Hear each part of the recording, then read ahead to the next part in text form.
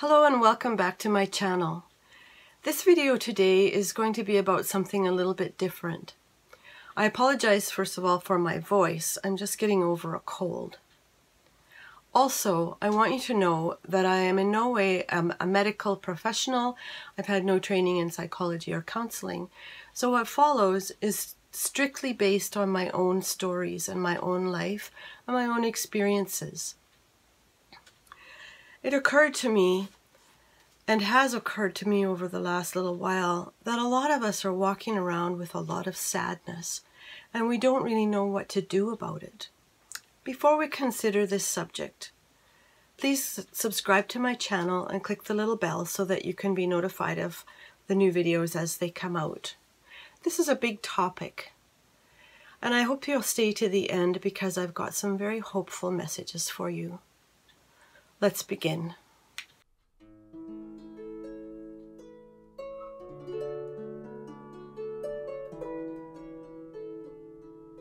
In the past week, a good friend of mine lost her father after a difficult illness, and a young mother I know lost her husband in a tragic car accident. Just today, another friend lost a sibling unexpectedly. Things like this happen every day. Sometimes it happens to people who are close to us, and sometimes to folks we don't know, so it doesn't seem to touch us. But then one day, tragedy, disappointment, or loss shows up on your own doorstep. Someone you care about becomes ill. A friend dies suddenly. The business idea that was supposed to be the answer finally crumbles before your eyes. You lose your job. A relationship is damaged beyond repair. A marriage falls apart in spite of your best efforts to keep it alive. Children get sick. A teenager makes bad choices that you know will not turn out well, yet you're powerless to do anything about it. Things like these shock us. We're not made to cope with tragedy and emotional pain, but hello, there it is anyway.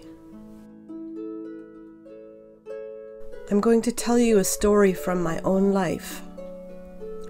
In January 2017, my mother died. She had always been a strong, capable woman, and we all expected her to live a good long time. But a simple accident set off a chain of health challenges that within a few months ended her life. We had always been close, and for my entire family, it was a huge loss.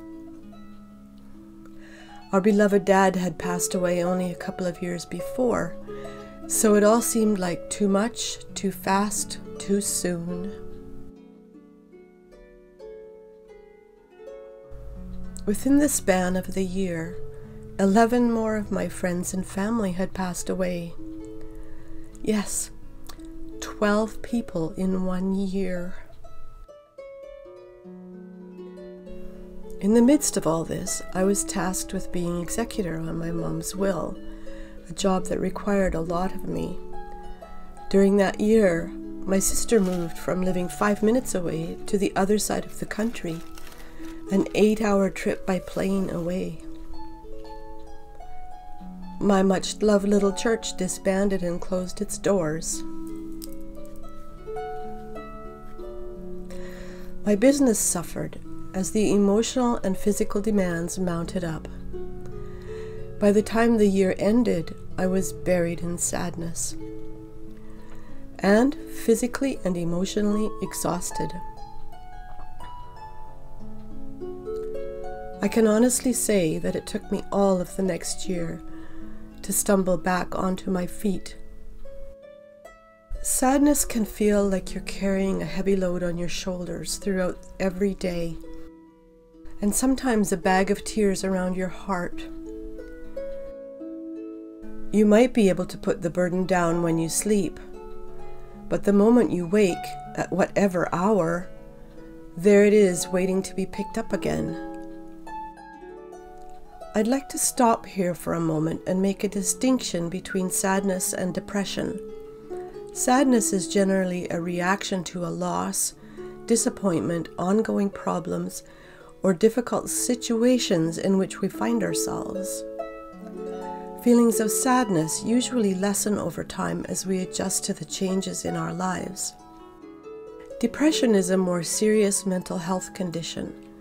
Sometimes sadness is confused with depression, though, so be sure to seek help if you believe you are suffering from depression. As with most emotional pain, both sadness and sorrow, which is deep sadness, can be exhausting. It can be difficult to keep putting one foot in front of the other throughout each day. When you suffer a profound loss, people will tell you that life goes on, and it can feel like a slap in the face. But the truth is that life continues even when you feel like your own world has stopped turning. Even amidst times of sorrow and grief, we will have to get up every morning, make the bed, prepare meals, show up for work, gas up the car, care for the children, do the laundry. In many ways, this is a good thing. Distraction helps. Attending to the needs of others helps. But it doesn't lift the weight of sadness from the weary soul. Over the months that followed my mom's death, through those difficult and trying weeks and months, I found a few ways that helped to ease the heaviness. Here is what worked for me. Number 1, find reasons to be happy. One of the things that had to be done was cleaning out my parents' home. My sister and my sister-in-law and I decided the best way to tackle it would be for the three of us to go together and begin to wade through 60 years of accumulated stuff. We laughed so hard at finding things like a 40-year-old pink plastic back scratcher with only 4 fingers left on it, and a single stuffed arm of an unfinished fabric doll cracked us up. The laughter pushed back the sadness that came in between as we sifted through old family photos and sorted out Mom's bedroom and sewing room. Halfway through that dreadful year, my daughter gave birth to a baby boy, my first grandson. Spending time with that new baby and his 3-year-old sister made my heart happy. In September, my husband and I took a vacation and went to Quebec to visit my sister and her family. Beautiful weather and new scenery helped lighten all of our hearts. Closer to home, I deliberately chose to do things that I knew would make me feel happy, in spite of the sadness. Be careful not to wallow for any length of time. It only leads you deeper. Number 2, cut back on demands as much as you can. If you think of losses as actual wounds, while emotional rather than physical, they still need time to heal. It is imperative to allow yourself as much space as you can to be kind to yourself. Cut out anything that increases your stress levels or puts more pressure on you. While I didn't want to do it, I cut back on taking clients in my business. I simply didn't have the energy required to do the work well while feeling so bruised myself. Realize your limitations and know that you won't feel this way forever. In the meantime, be gentle to yourself. You've been hurt and need time and peace in order to get back on your feet. Number 3, give your sadness away. Remember how I said that sadness can feel like a heavy burden that you have to carry around? In fact, you don't have to carry it. Jesus said, "Come unto me, all you who are weary and heavy laden, and I will give you rest." Sometimes I've read or heard that verse and wondered how that even works. But over the years, I've gradually figured it out. We were never meant to carry our own grief and sorrows. God doesn't put them on us, in case that's what you've been told. Instead, He wants to carry them for us. Here is what I do, and it works. I sit quietly, close my eyes, and imagine that Jesus has appeared and is standing next to me, just waiting. I picture that bag of sadness that I've been carrying. Then I pick it up and hand it to Jesus. I'll even say something like, "Here, please carry this for me. It's too heavy for me to handle." In my vision, He takes the bag from me and slings it over His shoulder onto His own back.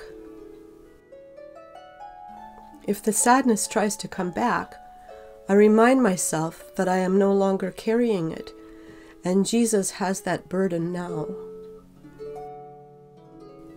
He did promise rest for the weary and heavily laden. He promised rest for my soul, which is where the pain of sadness resides.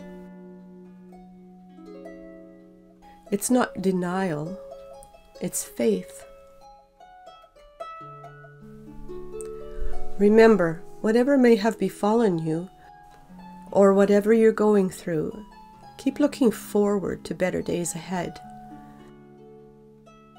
One day you'll wake up and realize that sadness is no longer overshadowing your heart. The memories will still be there, but the pain will be gone. Thank you for watching my video. I hope that you feel encouraged and that any sadness that you might be dealing with now will soon be a thing of the past. If you enjoyed the video or got something out of it, please click the like button, and if you feel like sharing something from your own struggles or your own experiences with sadness, please use the comment section below. And don't forget to subscribe to my channel and click the little bell. And I'll see you next time.